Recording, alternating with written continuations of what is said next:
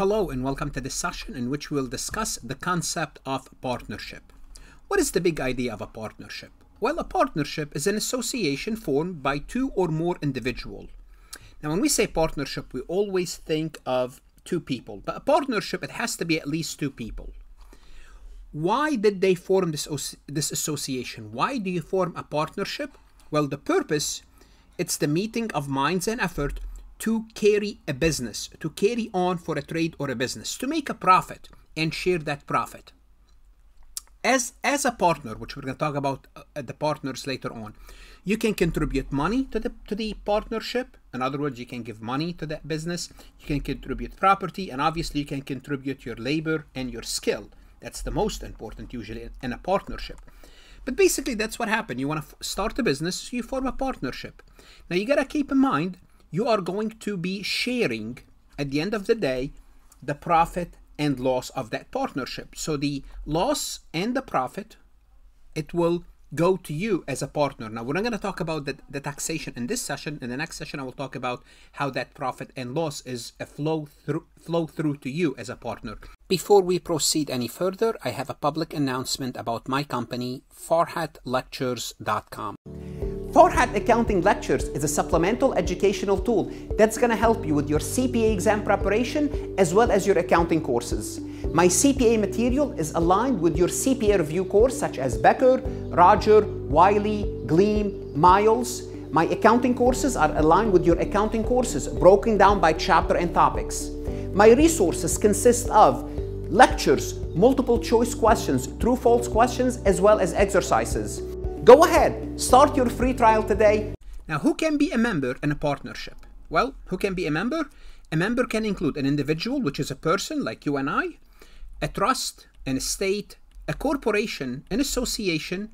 Another partnership can be a partnership as well. What are the characteristics of a partnership? Well, it can be an unincorporated entity. Simply put, you can have a partnership without any formal paperwork. Just two individuals agree to conduct business together, and you don't need anything. That's it. You have a partnership. However, a partnership cannot be classified as a corporation, trust, or an estate, but they can be a member of the partnership. What type of partners do we have? Well, partnership entities are defined under state laws, and usually we have two types of partners. We could have a general partner or general partners and limited partners. Now I'm going to give you a real quick an overview about why do we have general partners, why do we have limited partners. It gives you an idea about why they are called general, why they are called limited. We're going to look at this individual with a business idea. So this individual has a business idea, and this individual has the money. So here's what's going to happen. If you have a great idea for a business, well, most likely, if you have a great idea, you don't want to share it with anyone. You want to go ahead, start your business and see if it works and make a lot of money. But sometimes you have a great idea, but you need the money. You need the money to manufacture the product. You need the money to market. You need the money to expand your business. Whatever it is, you have an idea for a business, but it's not good enough. So what you do, you'll ask someone with money to give you the money. And this is usually how we form a partnership. Now, why do we call certain partners general partners and the others limited? The general partners, think of them as the people with the idea. Those are the people that they're going to manage the company, manage the business, participation and entity management. So if someone comes to me with an idea and I have the money, I may have no clue about what that business is about. But from an accounting perspective, the business makes a profit. It looks good, I'm going to make money, therefore I invest. But I don't know how to run the business myself. Therefore, the general partners are the people that run the business. And also, because you're a general partner, you are responsible to repay the recourse debt. Now, you have to understand, the general partner is on the hook. What does that mean? It means if anything happens, they are responsible for the debt. Now, we have to understand that a recourse debt, what's a recourse debt versus unrecourse debt? Recourse debt is type of a loan that is secured by a collateral that allow the lender to go after the asset of the borrower if they default. It means this individual here with the idea, if anything happened to that loan, they can go after you personally. They can go after you personally. So they're taking more risk. Why? Because they only brought the idea and they believe in your idea. If you believe in your idea, you're going to be taking more risk. The limited partners, sometimes they are called the silent. In a sense, silent, that they don't participate in management. They have limited to no participation in management. And if I was a limited partner, I will try not to participate. And limited liability for partnership debt. So the maximum they can lose is what they invested in the company. Simply put, they limit their risk in terms of the partnership debt. They limit to what they contributed. So you cannot go after the limited partner personal asset, but you can go after the general partner personal asset, because the general partner is the owner of the idea, the owner of the business, really. And that's how we have to look at it. So it's very important to understand what is a limited partner versus a general partner. What are limited partners and general partners? Why? Because when we discuss types of partnership, that's what's going to really define the types of partnership. We could have a general partnership, we could have limited partnership, we could have limited liability company partnership, a company, LLC, we could have a limited liability partnership. So we're going to discuss each type of partnership separately, but knowing the type of partners would help facilitate that discussion. Starting with general partnership. In a general partnership, you don't have any limited partners. So no limited partners are, not no limited, you don't have any limited. So you might have 2, 3, 4, 5 individuals, and they are all general partners. What does that mean? They are all participating in the management of the partnership. Some common use for this type of partnership, it could be for anything, but it could be for operational activity like product manufacturing or sales, corporate joint venture, as well as any other business. It offers flexibility because the management is shares among partners. So everyone is a managing partner in this partnership. Bear in mind, what's the risk of this? Is you are personally liable for the partnership debt. So if the partnership fails, they're going to come after you personally, not only the business debt, not only the business asset, the partnership asset, they will go after you personally. It's a popular choice for business, and it's engaged in operating activities and collaborative ventures. But I don't like general partnership. I don't like partnership in general. Just it's a personal preference. But in a general partnership, everyone is responsible for everything, basically management as well as that.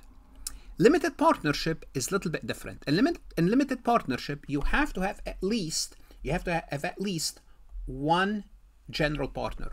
So you cannot have a limited partnership. So you could have, let's assume we have a partnership. Okay, one of the partners has to be a general partner. This person in blue. So we have 4 individuals. You cannot have a limited partnership without having one general partner. If a general partner is gone, the limited partnership no longer exists. Why? Because you need this blue individual to be responsible for the debt of the company. So at least you need one general partner. And obviously you would need at least one limited partner because it's called limited partnership. So in a limited partnership, you have at least one general partner, one limited partner. You have to have a general partner. It will not exist without it because you need someone to be responsible for the debt. Limited partnership, again, as I mentioned earlier when I spoke about partnership, it's utilized to secure capital for activities. Why would you have a limited partnership? Again, because you have a person with an idea, which is the general partner, and people with money. And this individual, they want the money. If they want the money, they're gonna take the risk. They're gonna take the risk. Therefore, you need them to exist in a partnership to take the risk. It could be limited partnership are used in oil and gas exploration, research and development, and financial product investment. This is, typical businesses. And limited partnership could involve many limited partners. So you could have many people that can contribute money. You could have 10 people and one general partner. So this general partner is really responsible for the business. The other people are just, what are they? They are investors. In a sense, they are investors.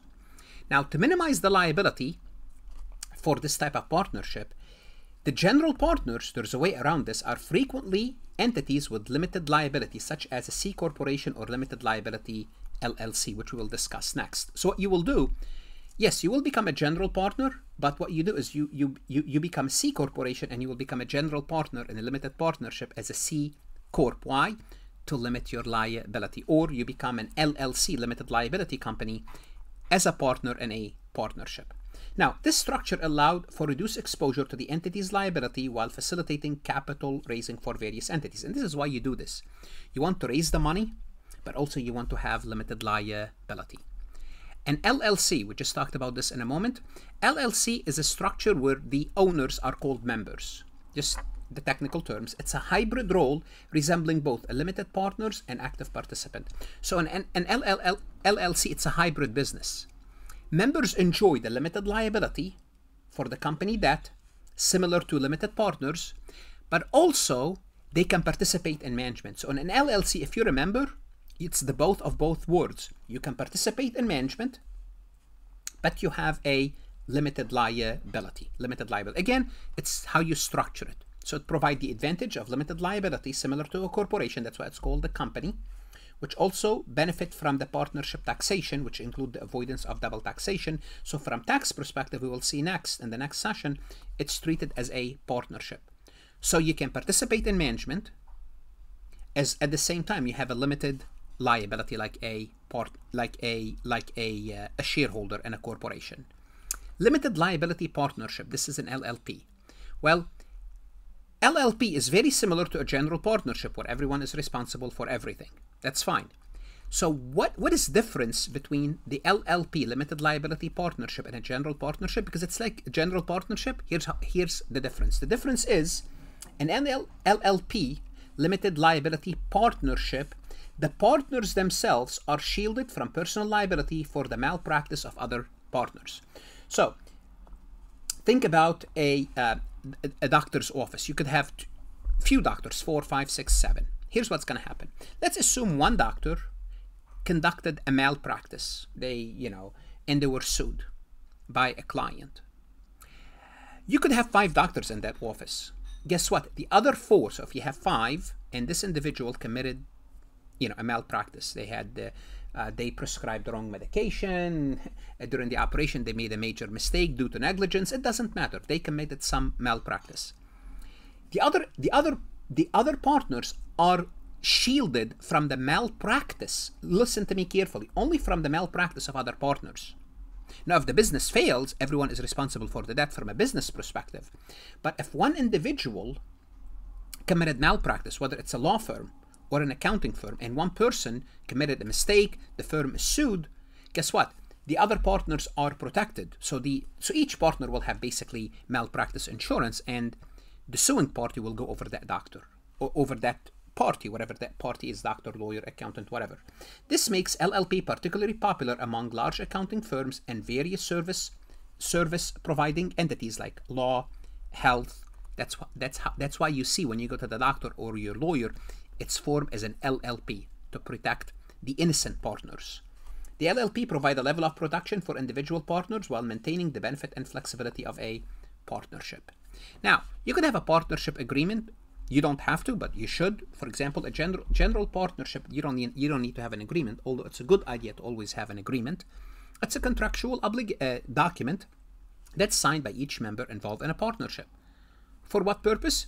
The agreement serves to outline the rights and responsibilities of the partners, including how we allocate the income, deduction, and cash flows, specify the requirement for the initial contribution, how much money am I putting, and what's my partnership, condition if we want to terminate this partnership, and addresses other important matters, like if we want to include a new person, or if we want to basically change the business, what do we do?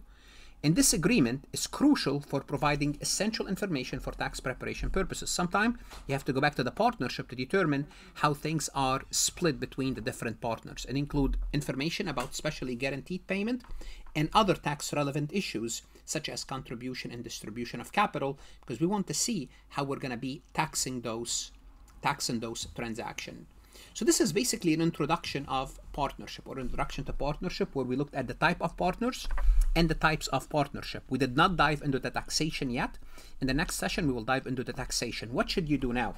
Go to Farhat Lectures and look at additional resources, lectures, multiple choice, true, false. That's going to help you do what? Learn this topic better, whether you are a CPA candidate, an enrolled agent, or an accounting student. Invest in yourself. Good luck and stay safe.